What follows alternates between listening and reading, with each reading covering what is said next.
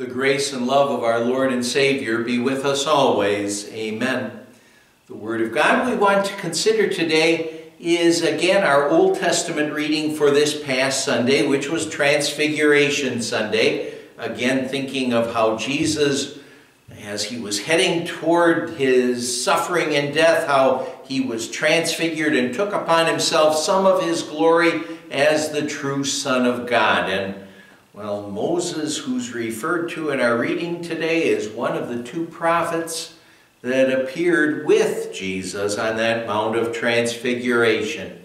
We're looking at Deuteronomy chapter 34, verses 1 to 12. Moses writes, "Then Moses climbed Mount Nebo from the plains of Moab to the top of Pisgah, across from Jericho.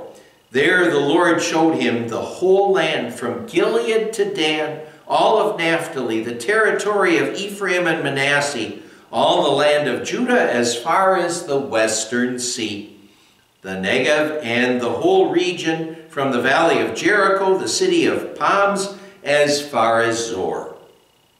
Then the Lord said to him, 'This is the land I promised on oath to Abraham, Isaac, and Jacob, when I said, I will give it to your descendants. I have let you see it with your eyes, but you will not cross over into it.' And Moses, the servant of the Lord, died there in Moab, as the Lord had said. He buried him in Moab, in the valley opposite Beth Peor. But to this day, no one knows where his grave is. Moses was 120 years old when he died. Yet his eyes were not weak, nor his strength gone. The Israelites grieved for Moses in the plains of Moab 30 days, until the time of weeping and mourning was over. Now Joshua, son of Nun, was filled with the spirit of wisdom, because Moses had laid his hands on him. So the Israelites listened to him and did what the Lord had commanded Moses.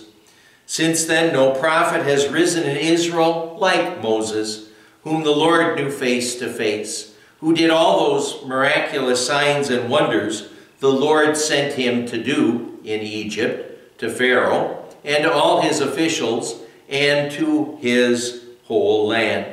For no one has ever shown the mighty power or performed the awesome deeds that Moses did in the sight of all Israel." My dear friends in Christ, again we remember that this is the end of Moses' life after leading the Israelites for 40 years through the wilderness to the promised land. God gave Moses the opportunity to be able to see a glimpse of the promised land of Palestine. And what a breathtaking view that had to be for Moses, for him to look and think about how the Israelites had been in Egypt for all those years, how they were in the wilderness, and now finally they were getting to the promised land, the physical promised land of Palestine, a land where, well, they could live in freedom with God's blessings. Moses did get a good glimpse, a good view of the promised land, but he wouldn't get to enter into that promised land because of that one event that had happened earlier in his life when the Israelites were grumbling and complaining because they had no water, and God told Moses that he should speak to the rock and it would produce water, but instead, in anger at the people, because of their grumbling and complaining, Moses struck the rock with his staff, and God said that Moses wouldn't get to enter into the physical land, the physical promised land of Palestine because of his sin. God was disciplining Moses, teaching Moses a lesson, and, well, teaching the people a lesson about the seriousness of sin. Well, God was giving Moses a good view of himself and his sin. But by the grace of God, Moses also had been given a good view of Christ, He knew God's grace and love. He knew the forgiveness of sins. And maybe he wasn't going to get to enter into the physical promised land, but he knew that by the grace of God he was going to be soon entering into the eternal promised land of heaven.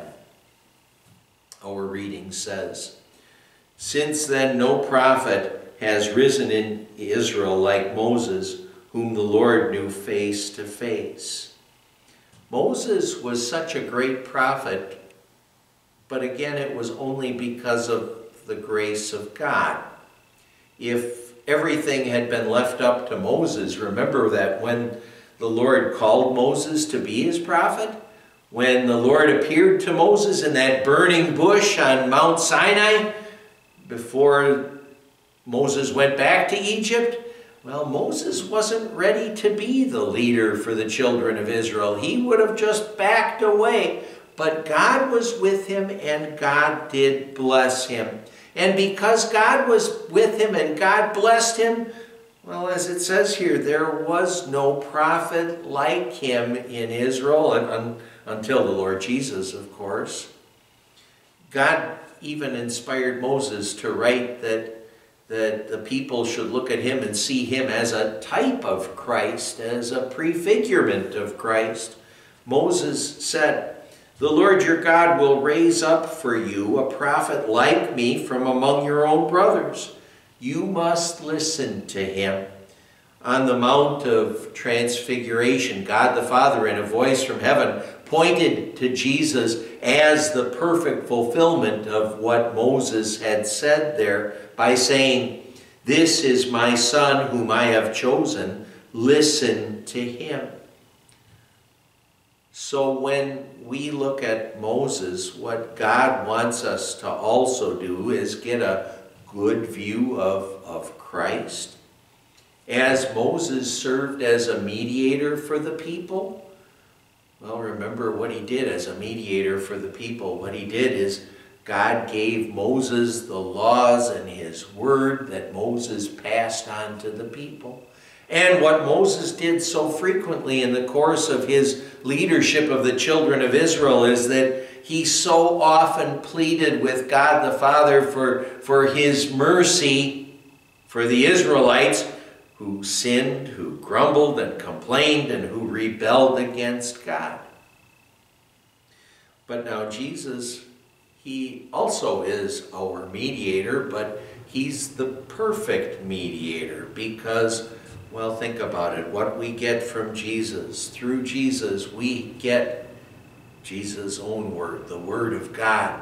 The Word of God that works on our hearts, that shows us our sin and shows us our Savior and works faith in our hearts and gets us to eternal life in heaven. And what Jesus is doing for us too is he's always pleading for us before God the Father. Reminding God the Father always of how he paid for our sins and how he won for us eternal life in heaven. Well, both Moses and Jesus were great mediators for God, but between God and man, but Jesus, of course, is definitely superior. And that's clearly pointed out because, well, when you think about it, Jesus gives us his own word, right? Moses passed on to the Israelites, to us, the words of God. Jesus gives us his own word, which works on our hearts and our lives. And, well, Moses could plead for us on the basis of God's promise to be merciful to us, but Jesus can plead for us with God the Father because, well, what Jesus did is he paid for our sins. And because he paid for our sins on the basis of what he did, he can say, "Father, forgive them. Father, forgive them for all of their sins." And because of that, because of Jesus, well, think about it. Having him in our corner, having the one who lived and died for us, pleading for our case, we couldn't be in a better spot as we look forward to life after this life. As we live our lives in this sinful world, it's really important for us to have, well, God's view of things, which always reminds us of the seriousness of our sins and what we deserve because of our sins. But God's view of things also reminds us of God's amazing grace and love and the forgiveness of sins that we have through faith in Jesus. God's view of things also reminds us, reveals to us that when we have God's grace and mercy, when we have God's love, we really don't need anything else. With God's grace and mercy, with God's love, well, really what that means is that no matter what trials and troubles we may face in this life, and it sure seems like this world is throwing an awful lot of trials and troubles our way. Maybe it seems like more and more get heaped upon us absolutely every day. But even with those trials and troubles, when we have God's grace and love, well, then we have everything that we really need. We can, because of that grace and love, we can look forward to being, well, united with our God, with Moses, with Elijah, with all our fellow believers in heaven. We can have that confidence that we're going to be in heaven because, and in that promised land, that eternal promised land of heaven, because what God has given to you and to me is He's given to us this good view of Christ, our Savior. Amen. Let's pray. Lord God, our Heavenly Father, what of you gave to Moses of the promised land? What of you gave to Peter, James, and John of the Savior in some of His glory on the Mount of Transfiguration? And what of you've given to us in the Scriptures, first of ourselves and our sin, but then also a good view of Christ, our Savior, and of all that He's done for us so that we can see the eternal promised land of heaven as our home forever. As we live in a sin-troubled world, we keep coming to you, looking to your help to stop the aggressors and to help those who are being afflicted. But again, how blessed we are to see your grace and love and to know that heaven is our home. Thank you, dear Lord Jesus. We pray in your name. Amen. And the grace of our Lord Jesus Christ and the love of God the Father and the fellowship of the Holy Spirit be with you always.